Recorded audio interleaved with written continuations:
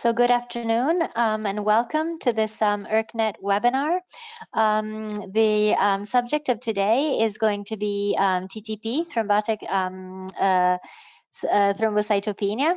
And I'm very pleased to introduce the speaker who, to change gears a little bit from our usual speakers, is actually not a nephrologist, but a hematologist. It's Professor Paul Coppo. Professor Paul Coppo is based in France. He has an MD and a PhD in both clinical hematology and in the research field of thrombotic microangiopathies. And he is based from the university standpoint at Sorbonne University, and he shares his time between Saint-Antoine Hospital for clinic and the direction of the CNR MAT and the INSERM Research Institute Le Cordelier. So I'm sure he's going to give an absolutely wonderful presentation on TTP, which is going to be useful for us nephrologists as it's one of the main differential diagnoses with HUS and something that we all wish we knew a little bit more about. So thank you so much, Professor Coppo, for having accepted our invitation, and welcome to ERKNet. Thank you. Thanks a lot, Marina, for your nice introduction. Hello, everybody. I'm really delighted to be here today virtually to share with you the experience of the French team in the field of thrombotic thrombocytopenic purpura. And I will especially share with you some of our recent results in the field. So here are my disclosures, which mostly rely on the labs involved in the development of various compounds in the field of thrombotic microangiopathies, which includes the anti-VWF caplacizumab for Sanofi and various complement blockers in the field of atypical HOS. So to start, I would like to share with you this case. It's a true case we recently had to manage in my center. This is the story of a 46-year-old woman who was admitted to our emergency room for purpura, bruises, and transient weakness of the left arm. But she told that it only lasts for some minutes, and then this weakness completely disappeared. She has a past history of overweight and autoimmune thyroiditis as well. She originates from West Indies, and at the time of clinical examination in the emergency room, the neurological examination was strictly unremarkable. Biologically, she had an anemia with 9 grams of hemoglobin, a profound thrombocytopenia at 7K. Reticulocytes were slightly increased. LDH level was increased as well as was unconjugated bilirubin. Haptoglobin was decreased. Serum creatinine was 150 micromole per liter, or 1.57 milligram per deciliter. She was not pregnant. She was HIV negative. And in this context, the diagnosis of thrombotic microangiopathy syndrome was made, and Adams-13 activity and the antibodies against Adams-13 were sampled. And as usual, these results may be available within 5 days. So here are the questions I have for you. So from this clinical presentation, would you say the French score of this patient is consistent with the diagnosis of TTP, or that the French score of this patient is consistent instead with the diagnosis of hemolytic uremic syndrome? This patient should be treated with daily plasma exchange and steroids from day one, or instead this patient should receive daily plasma exchange and immunosuppression with steroids and rituximab and caplacizumab from day one. Or would you say that caplacizumab should be started after adenosine activity confirms TTP diagnosis? So I don't know if you want to answer now. Okay, let's go.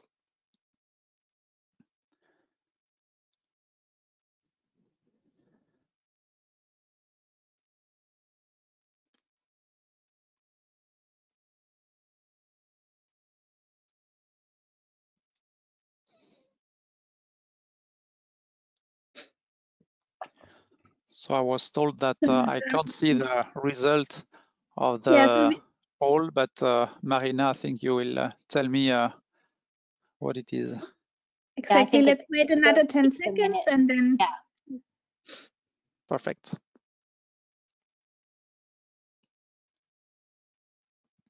People are still voting, so can I close now?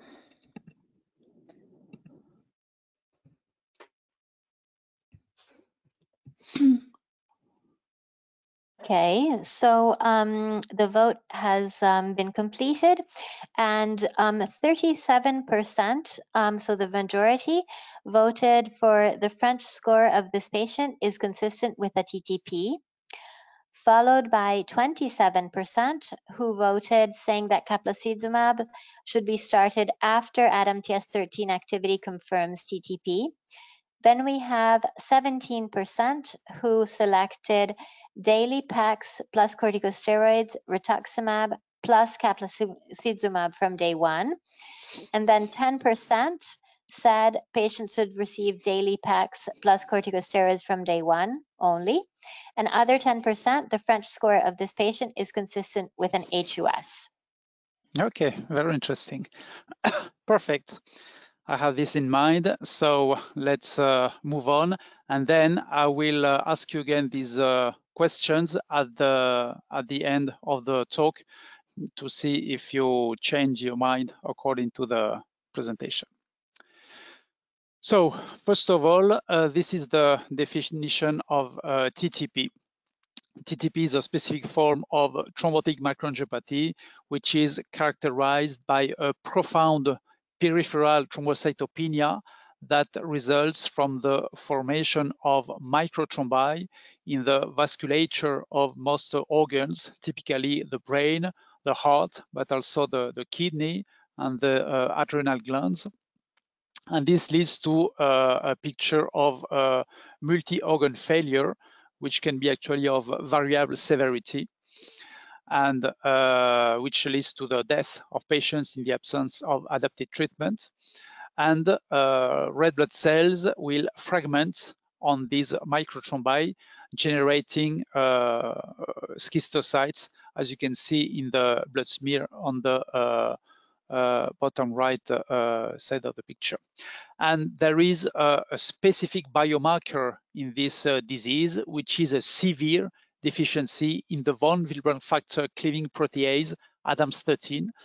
And according to the mechanism of this deficiency, one can distinguish the congenital form of the disease, which was formerly called Upshaw-Schulman syndrome, before we learned that actually this patient had a congenital deficiency on this enzyme. This form is typically an orphan disease that occurs in neonates and in the pregnant women. And the other form of the disease, which is much more frequent, at least in adult practitioners, is the autoimmune form, which mostly involves young women, typically childbearing age women. The disease is spontaneously fatal in the absence of adapted treatment, and its incidence is around 1 to 2 cases per million inhabitants per year, which represents in our country a bit more than 120 new patients per year. So as the time is passing by, I increasingly start by the end, actually. And I used to present this slide at the end of my talk for years. But from year to year, I now present it at the beginning, because I do believe that nowadays this slide represents one of the most crucial aspects in the field of TTP. This is the diagnostic issues in TTP. The point is that you may not miss the diagnosis of the disease that must be done rapidly, because a rapid diagnosis with an adapted treatment nowadays leads to more than 95% of survival, as we will see later. On the opposite, a diagnosis which is missed or a patient that is inadequately managed may experience death in almost all cases. And keep in mind that most, if not all, the current deaths in TTP at this time result from a diagnostic delay, whereas instead death has become exceptional once treatment is started. So this is a crucial point, because it's very important to make clinicians more aware of TTP diagnosis with simple algorithms. Simple because not everybody can know everybody, and this is a rare disease. So we need simple algorithms so that any practitioner in the emergency room leads to an easy diagnosis in any kind of context. So this approach is a major goal for more generally rare and spontaneously fatal diseases, but that may be of good prognosis under treatment. And this is an issue which is nicely illustrated by TTP. So this is the summary of the clinical presentation of TTP. You can see that this is, I focused here on the autoimmune form, which you may cross more frequently. Typically, patients are around 40 years old. The disease mostly involves women, as you can see. 3/4 of patients are women. Patients may have fever or not. And importantly, you can see that cerebral involvement is variable and far from constant. You can see that more than 20 years ago, 90% of patients had cerebral involvement, whereas 20 years later, 10 years later, this frequency fell to 50% only. And this is simply because we learned to make the diagnosis of TTP earlier than we did before. And now we increasingly make the diagnosis of TTP at the hematologic step of the disease, and we do not wait anymore for any kind of organ failure. And this is the good way to go. Biologically, patients have typically severe cytopenias. You can see that hemoglobin level is around 7 or 8 grams. LDH level that reflects not only hemolysis, but most of all organ involvement and organ injury is increased. Platelet count is profoundly decreased, typically below 30,000. And on the opposite, creatinine level is frequently normal or typically mildly increased. And these are crucial aspects of the clinical picture of the disease, because everybody knows that the best way to ascertain the diagnosis of TTP is to measure Adamson activity and to show that these patients have an undetectable Adamson activity. Nevertheless, as you know, the Adamson activity is not so easily available in real time. And the turnaround time to have the result of Adamson activity is typically between 2 to 5 days at the best. And this is an issue which is general in the world, even with best trained teams, because simply you know that these patients typically have to be managed on Friday evening or in the weekend or during the night. So at these times, it's not so easy to have an Adamson activity to start the treatment. So it is crucial to have the clinical feeling of the diagnosis and to anticipate Adam-13 activity from basic clinical presentation. And this is why many teams attempted to derive clinical scores from standard clinical presentation to anticipate and predict Adam-13 deficiency. So you have so far two clinical scores that are available and that were prospectively validated. It's first the French score set up in 2010, and more recently the plasmic score. Both scores tell the same story, and they say that in a patient with features of thrombotic microangiopathy and no associated condition, which may be context of transplantation, cancer, but also chemotherapy, pregnancy, and severe sepsis. In those patients with no any kind of such a presentation, patients with a severe thrombocytopenia below 30,000 and mild renal involvement, defined by a creatinine level below 2.26, those patients have virtually quite systematically a severe Adam-13 deficiency. And this score, and typically the French score, has been used in some international clinical trials. I will present you the Titan and Hercules trial, on which clinicians did not have to wait for Adam-13 activity. And now on the Mayari trial, I will talk about, the French score is also used to predict Adam-13 deficiency and start treatment before having Adam-13 activity results.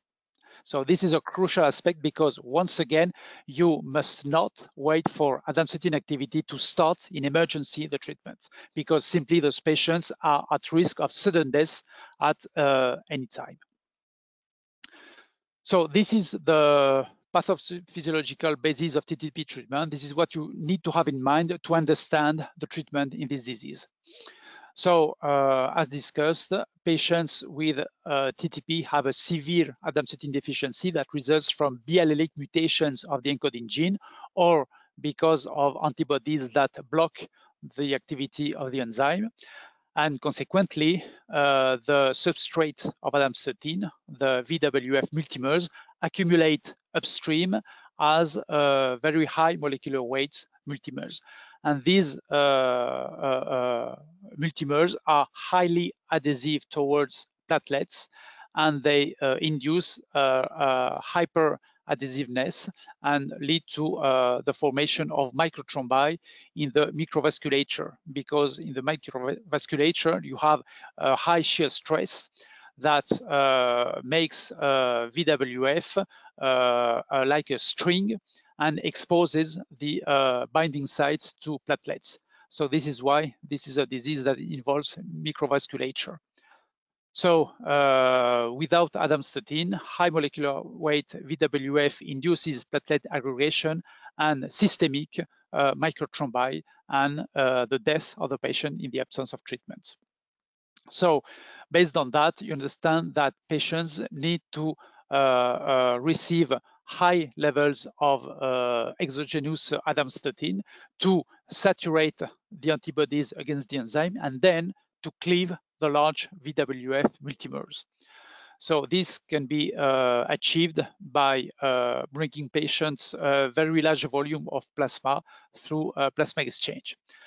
So here is an interesting debate about whether the plasmapheresis by itself is important or not in the management of these patients. For years, it has been claimed that the plasmapheresis may remove the antibodies against Adam-13, but also some various cytokines, the VWF multimers, and other compounds that maintain platelet hyperadhesiveness. But basically, we have to say that no work clearly shown this aspect. And this is crucial because as I will talk about later, now we are thinking about PEX-free treatments on which we may get rid on plasmapheresis.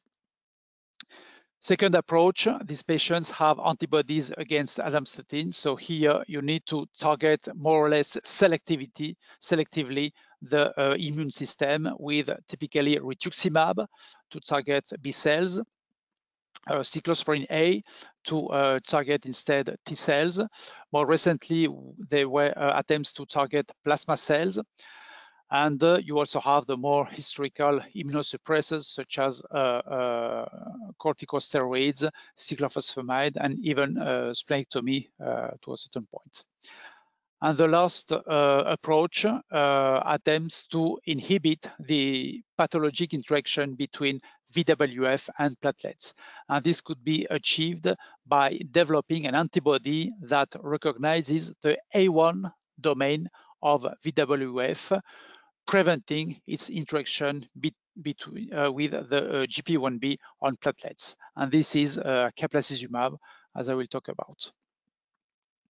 So this is the now historical treatment of autoimmune TTP that consisted in daily plasma exchange with steroids in emergency until remission. So this has been the core treatment of TTP for years.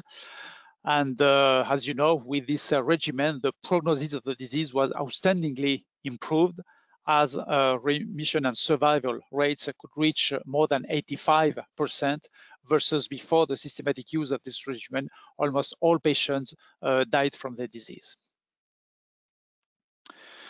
So in the second step, as we learned that these patients had antibodies against adanstatin, we attempted to add to this core regimen rituximab, first as a salvage therapy in those patients who had a refractory disease or who had exacerbations of the disease despite daily plasma exchange. And we observed very encouraging results because, as you can see, with the use of rituximab, we could prevent slow responses to plasma exchange. And clearly, rituximab could limit the duration of plasma exchange treatment. So it became very rare to treat patients with daily plasma exchange more than 2 weeks from the era of rituximab, whereas before this area, it was quite usual to treat patients more than 2 weeks with a plasma exchange. However, as you know, and this is an important point, rituximab is not efficient immediately. So keep this in mind. And you can see in the right part of the slide that in this refractory patient, we started with plasma exchange, of course, and then rapidly with rituximab, but nevertheless, even after the first infusion of rituximab, we had to wait for almost 3 weeks before the patient improves platelet count definitely. And on average, it takes around 2 weeks between the first infusion of rituximab and platelet count recovery. So during this 2 weeks window of time, and despite rituximab, patients may be exposed to unfavorable outcomes, including death, refractoriness, and exacerbations. So there was a need to have an additional compound to protect patients here until rituximab efficacy.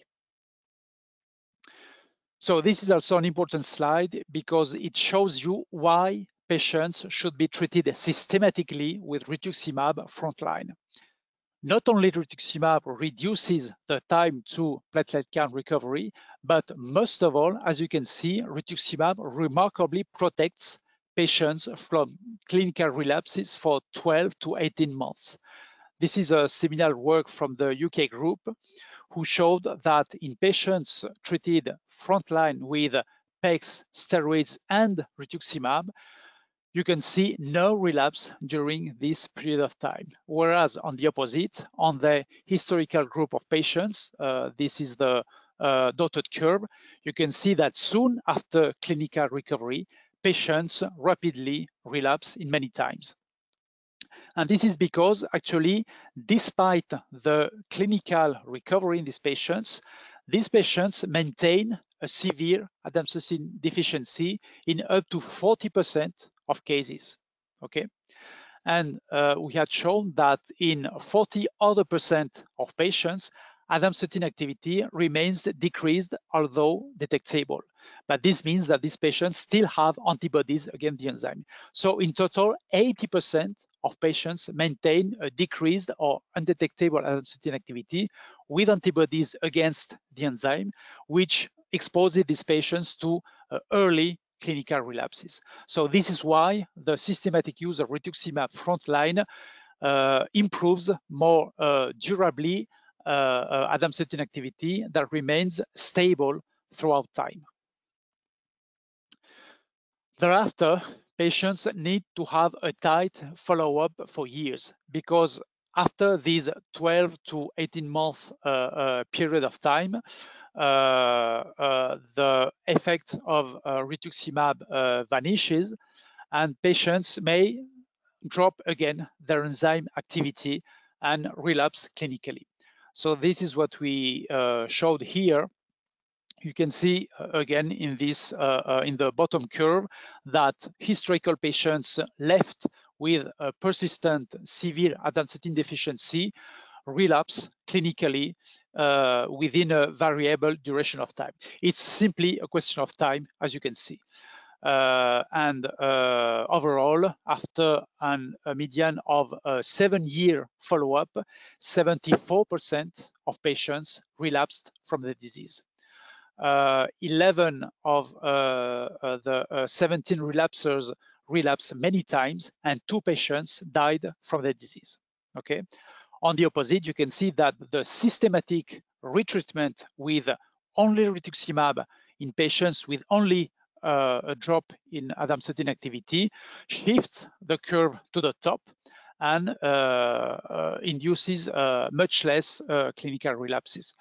Now, at this time, we still optimized our management, and I have to say that our results are still better than the top curve, and now the clinical relapses in our patients with TTP are extremely rare, which led to a great change in the epidemiology of the disease in our country.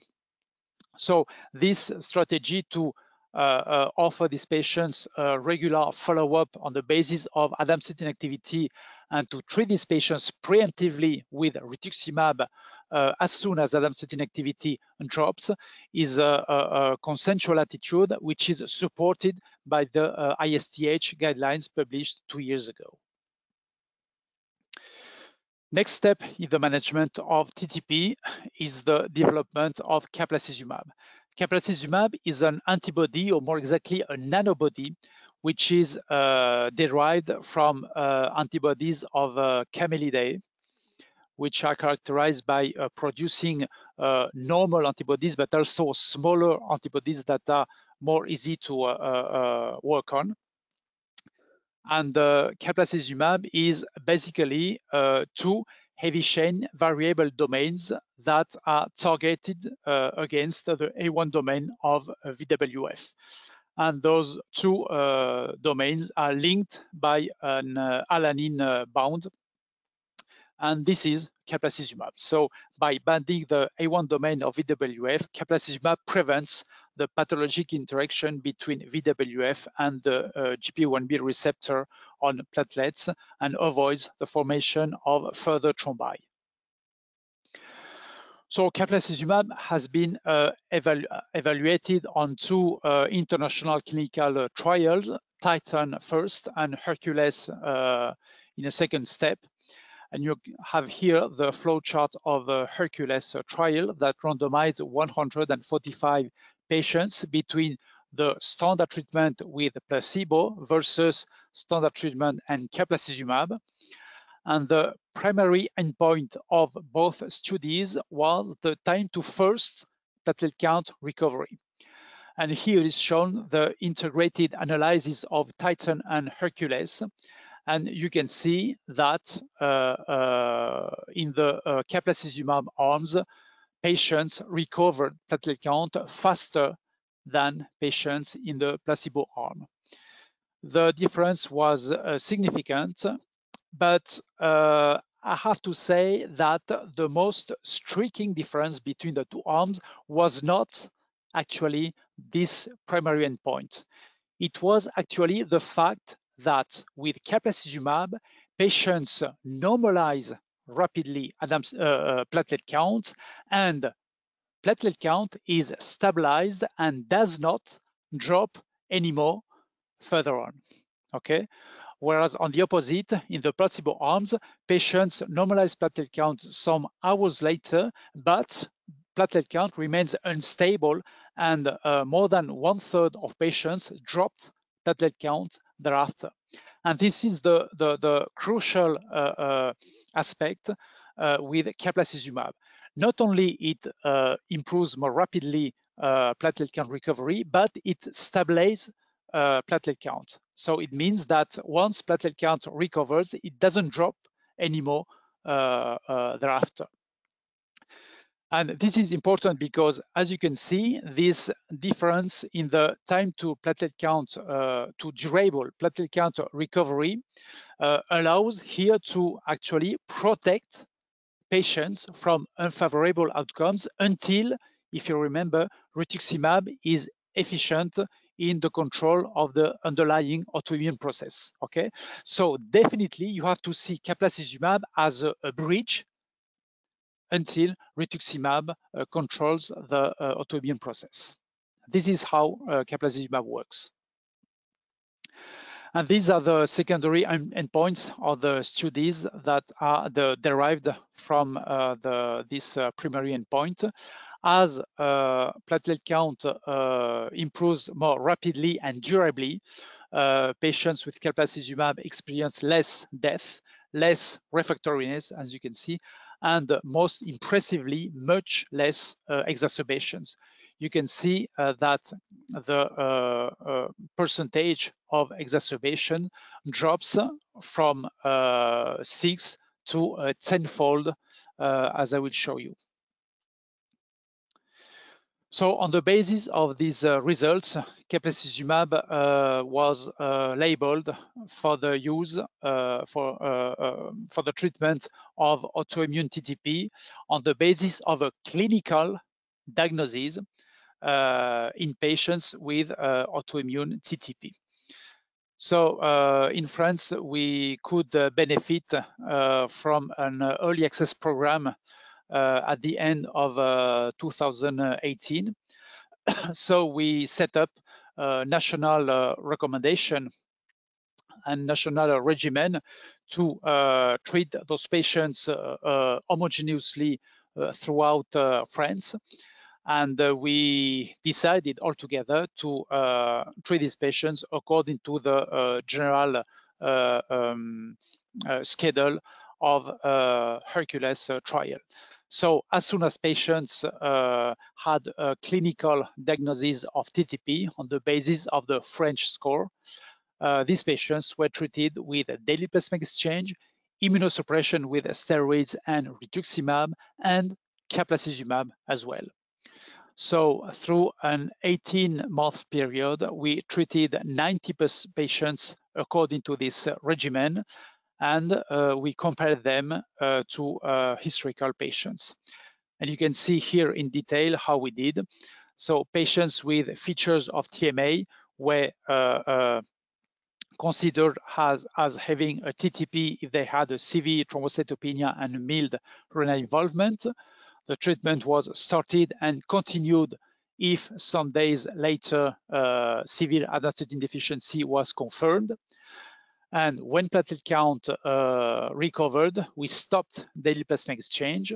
We completed the course of rituximab, and caplacizumab was continued until, let's say, for easy purposes, until adenosine activity reached a protective level of 20%.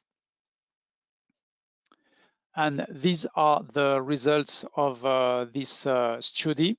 So you can see that as in the Hercules trial, patients in the triplet regimen, so this means that they received caplacizumab, experience much less unfavorable outcomes. You can see that deaths and refractoriness are extremely rare now, around 1%, versus almost 7% and 18% respectively. And more impressively, in a quantitative aspect, you can see that, as I told you, we decreased by tenfold the frequency of exacerbations, okay? And as a result, we could decrease by twofold the burden of care in these patients, which means that we performed twice less plasma exchange, we used twice less volumes of plasma, and the duration of hospitalization was also decreased by twofold. So clearly, we observed an improvement in the management of these patients that confirmed in real life context the data of the international trials. And this is a cartoon for which we are found, I would say, almost every week. Because once platelet count recovers and that daily plasma exchange has stopped, clinicians want to know when they can stop caplacizumab, of course, because as you know, there are some concerns about the price of this compound. And the answer is basically in this slide. The caplacizumab has to be stopped once patients are protected from clinical relapses. So this means that adenosine activity must reach a protective level of, let's say, 20%. It is an empirical threshold which is based on the experience of various teams in the field of preemptive treatment. And we all observed that we never have TTP in patients with more than 20% of adenosine activity. So there's some debate about 10 or 20% of adenosine activity, but let's use 20% for more simplicity purposes. And you can see here that once PEGs are stopped, well, 50% of patients will reach 20% of adenosine activity within 28 days, okay? So this means that 50% of patients will need more than 28 days of treatment with caplacizumab. And you can see that 10% of patients will require more than 2 months of treatment with caplacizumab, okay? Which raises, again, some concerns about side effects and about the cost of the compound.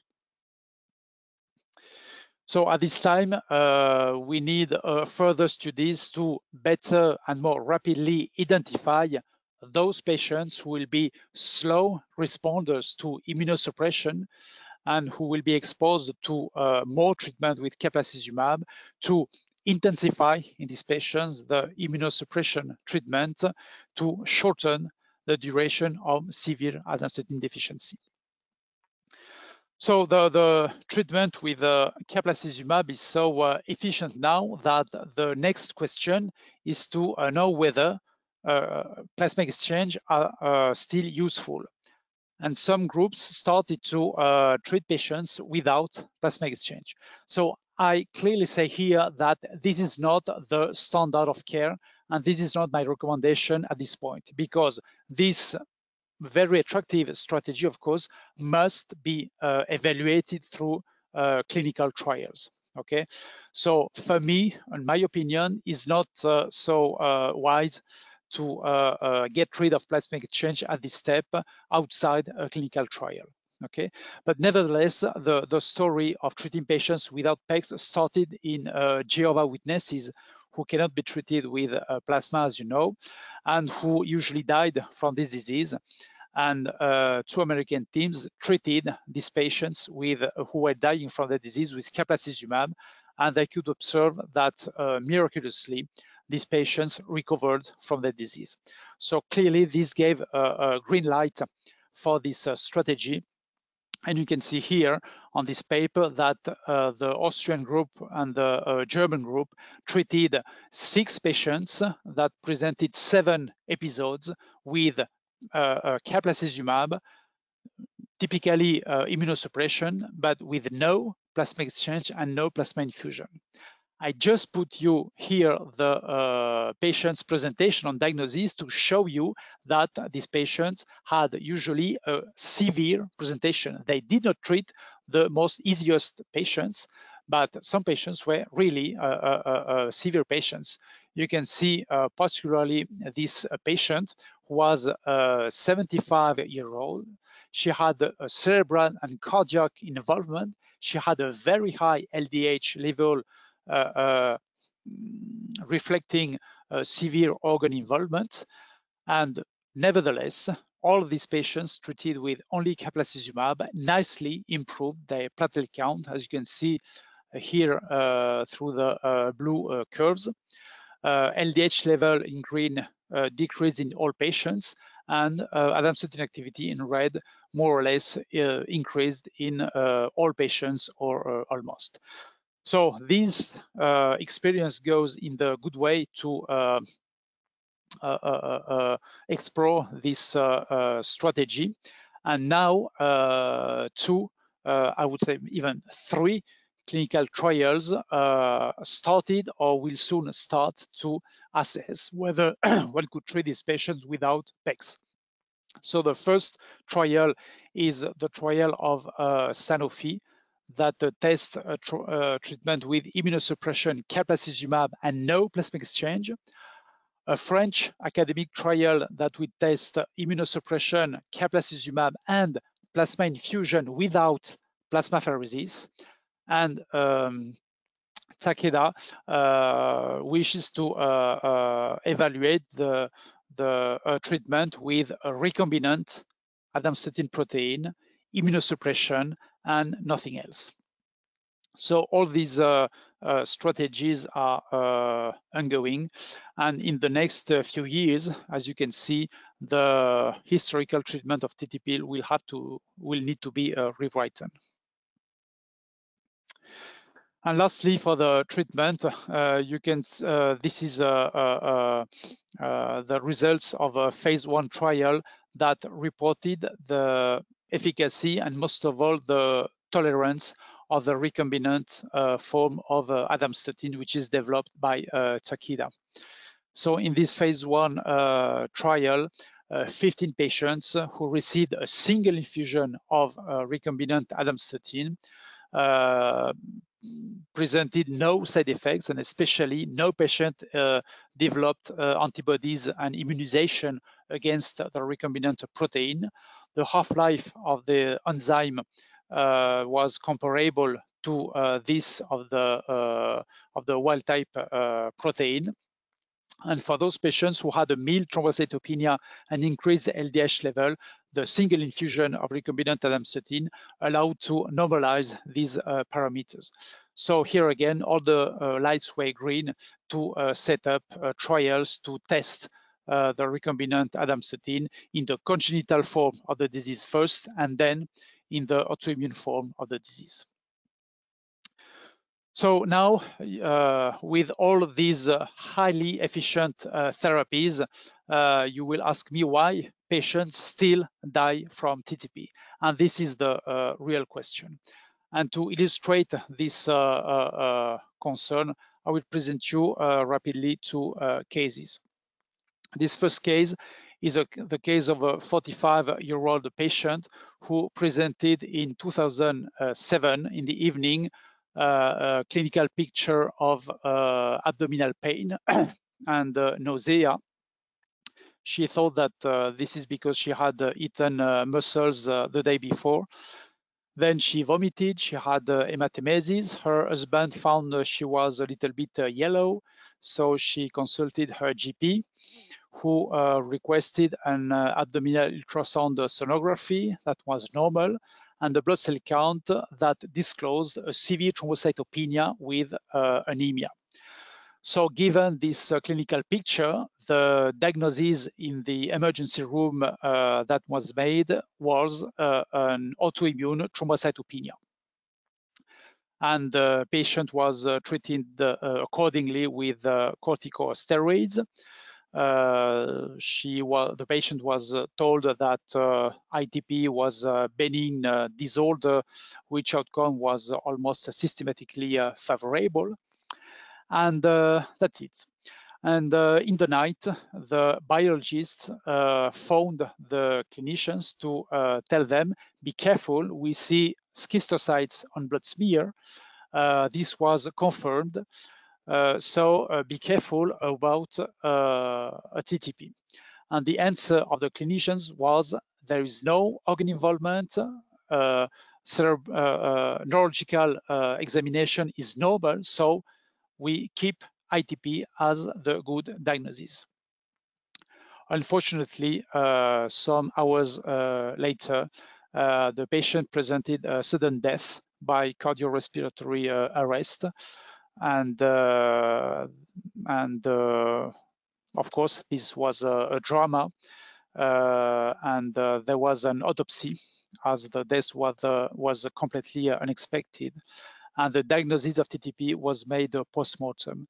And we could find an aliquot of serum that had been sampled at the admission of the patient that in the end found a severe adaptogen deficiency with antibodies against the enzyme. So unfortunately, this patient had too late, of course, the diagnosis of TTP. So this was in 2007. You will tell me that we learned a lot since then. But look at this story last year. A 44-year-old patient who was hospitalized for hemorrhage with B-cytopenia.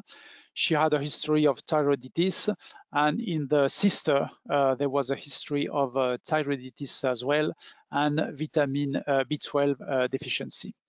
So everything was fine for her the year before, and she started her story with a picture of urinary infection. And in the emergency room on July 11, she had anemia with features of hemolysis. She had a severe thrombocytopenia. Schistocytes were rare, but clearly present at many times. The Coombs test was negative, and renal function was normal, as was the neurological examination. Here again, the diagnosis was autoimmune thrombocytopenia. The patient was treated accordingly with corticosteroids and antibiotics, and a supply with vitamin B12. 2 days later, she's transferred to a medical department where a bone marrow aspiration is made and is consistent with peripheral thrombocytopenia. And in this department, the hypotheses for the diagnosis are pernicious anemia because of the familial context. Second, a TMA, TTP or H2S, but as it is written in the patient's file, no renal failure, no CNS involvement, so the diagnosis is not retained.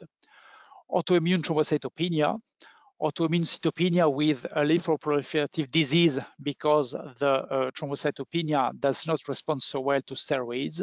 And lastly, an acute leukemia. Steroids are pursued, as are vitamin B12 treatments. And on July 16, at 6 a.m., the patient is nice and well, according to the nurse. But some hours later, at the doctor's visit, the patient is found unconscious, agitated, with mydriasis. Arterial pressure is very low.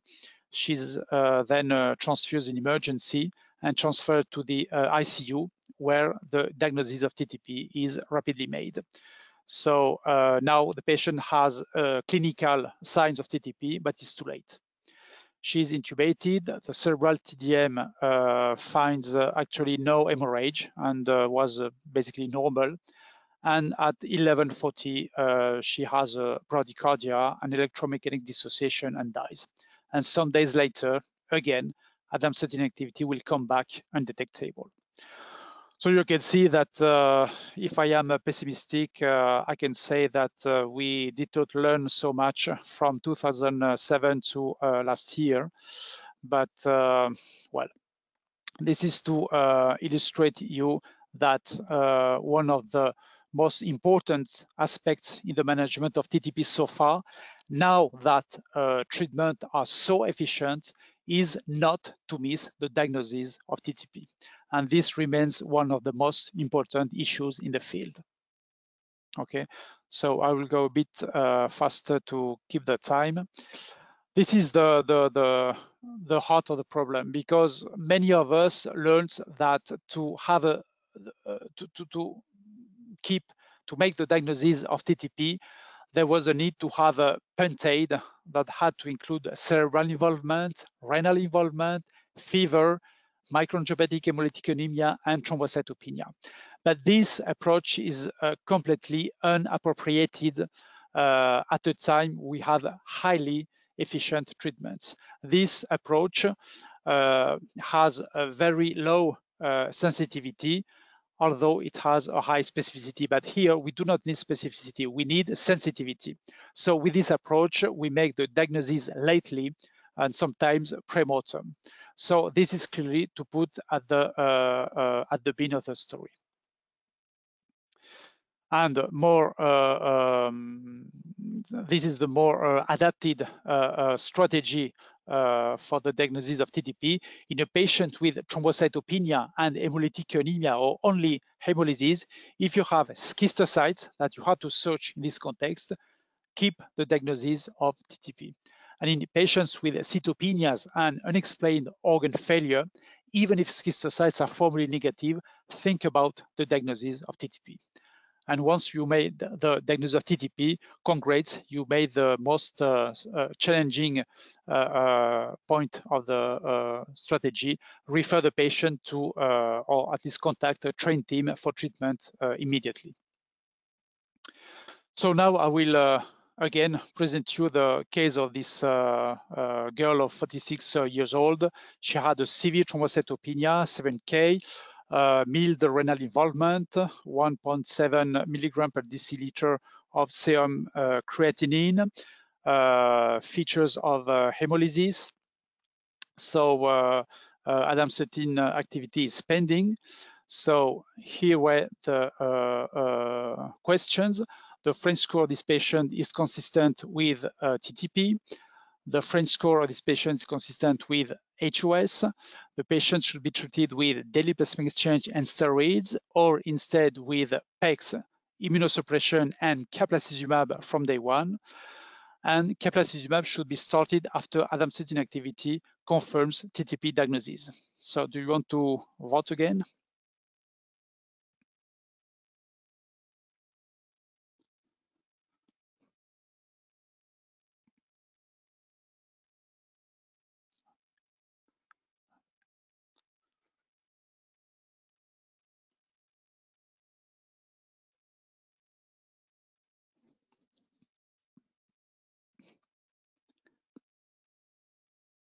So we wait another 10 seconds.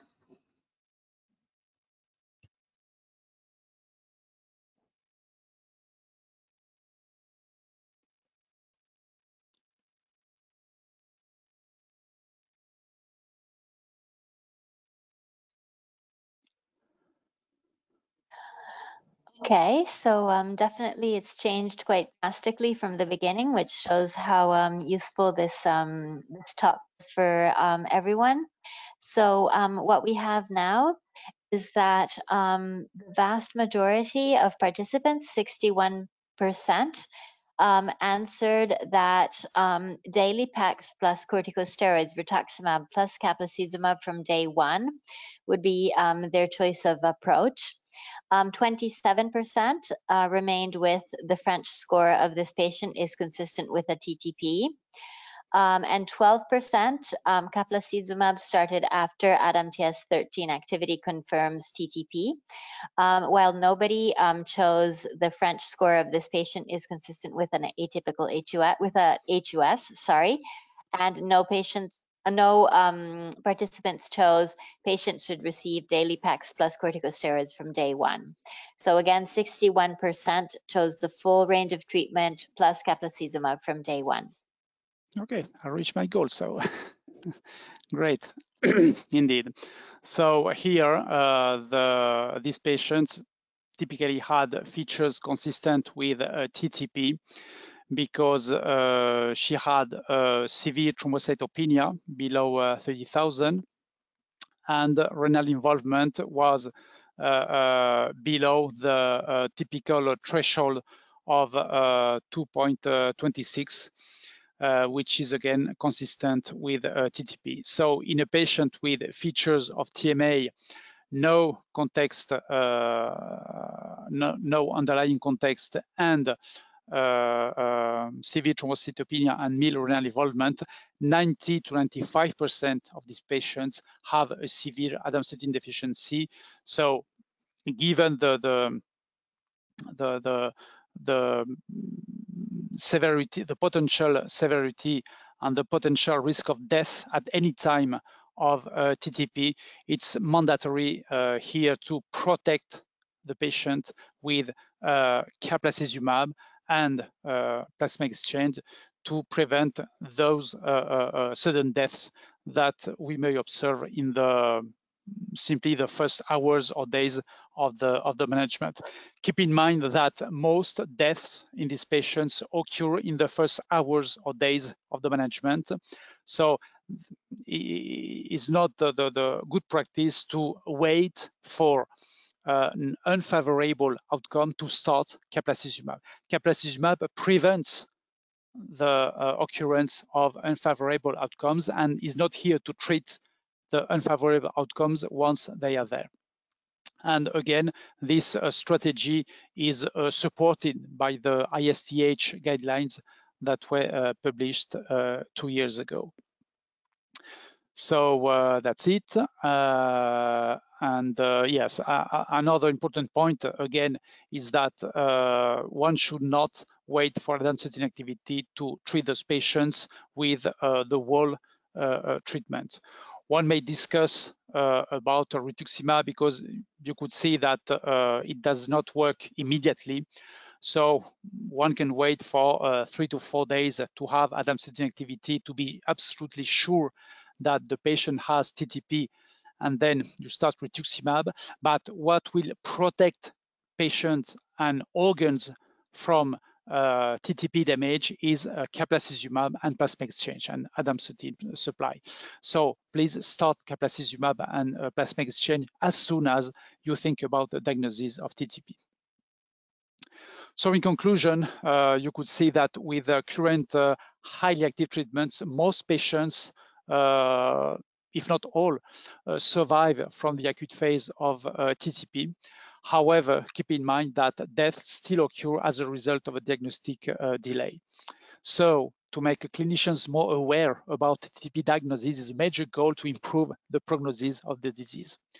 Targeted therapies based on anti-VWF agents, so here caplacizumab and soon the recombinant form of adenosine, that are efficient in real time, immediately, nicely prevent unfavorable outcomes in this disease.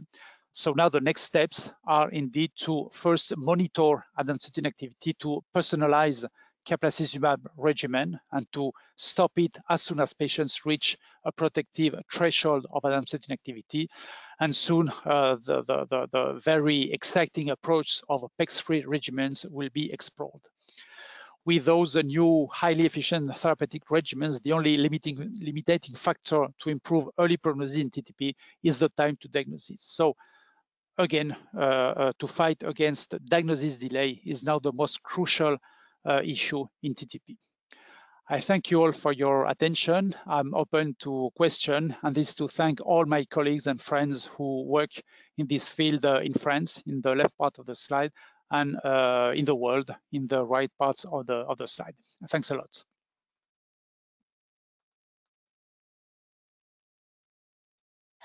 So thank you so much, Professor Coppo. That was absolutely fascinating. And we don't have much time for questions, but I think you gave a very clear and compelling presentation. I think we're all going to be more careful about identifying these patients correctly in the future because it is something that is a true medical emergency. While I wait to see if there are any questions from the audience, I wanted to briefly ask you, since I'm a pediatrician, if you can give us any insight more specifically on the management of the congenital forms, because I think that might be interesting to part of the audience. Sure, yes. The most recent works in the field of congenital TTP reveal that first, there's here again a very large delay in the diagnosis of the disease. And as a result, patients have the time to injure their organs chronically with this disease. So they arrive in adulthood with typically, as you know, chronic kidney disease, heart failure, multiple infarctions in the brain with severe consequences on cognitive function and quality of life. So here again, we definitely have to fight against diagnostic delay and think about this diagnosis earlier in life. Second, we have now very efficient treatments in these patients, as recombinant adenosine will be very soon available. So we now have an extension protocol after the international trial that allows us to treat patients with recombinant adenosine at home. So it's a wonderful strategy for patients, which are much more protected for their organs than in the past. So our hope is to offer to these patients better protection of their organs and a better quality of life lifelong. Okay, great. Thank you so much. I think we don't have much time for more, and I think that Stephanie at this point would like to introduce the next webinars. I'll take just a moment to thank you again so much for taking the time and for giving us this absolutely stellar overview. Thank you so much. Thanks to you. Bye-bye. See you soon. Yes, I would just like to announce that after our winter break, we will have a webinar on cystinuria on the 24th of January next year, and then another webinar on dysplasia and the LUTO guideline, which was recently published on the 21st of February, presented by ERKNet members. And the next slide, we from ERKNet and wish you all happy holidays and a relaxing break, and hope to see you soon in the next webinar rounds next year. Thank you, and thanks for joining, Marina and Paul, for the great presentation. Thank you. Merry Christmas and happy holidays to you all. Bye.